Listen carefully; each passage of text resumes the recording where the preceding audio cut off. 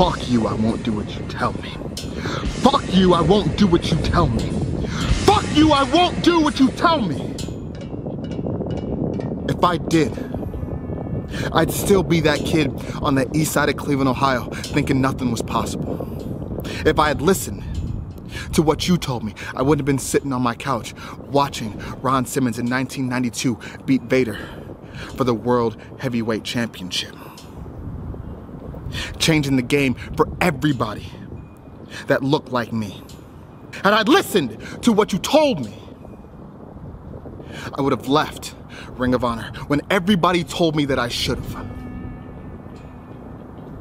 If I had listened to what you told me, that nobody like me was ever gonna be in this position, that nobody who says the things that I say, nobody that carries himself the way that I do, was ever supposed to challenge or win the Ring of Honor World Championship. I would have never tried. Yet here we are. Voted by the fans, overwhelmingly by the people. Shane Taylor challenges Roosh for the Ring of Honor World Championship. The contrast between the two of us couldn't be any different. Mexican royalty. The guy that they laid the red carpet out for and handed the Ring of Honor World Championship. Versus the street kid from the east side of Cleveland, Ohio, who was never supposed to make it. Who was never supposed to be here. I was supposed to be a statistic, right?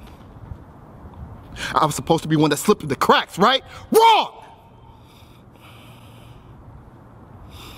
And not only am I here, but I brought all my people with me.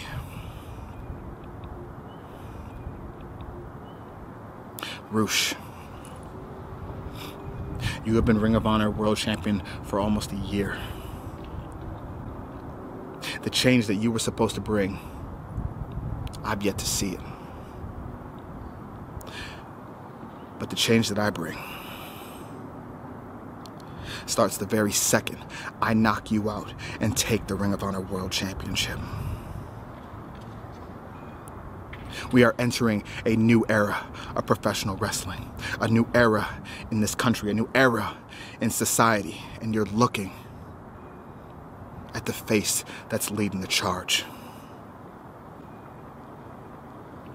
What better place than here? What better time than now?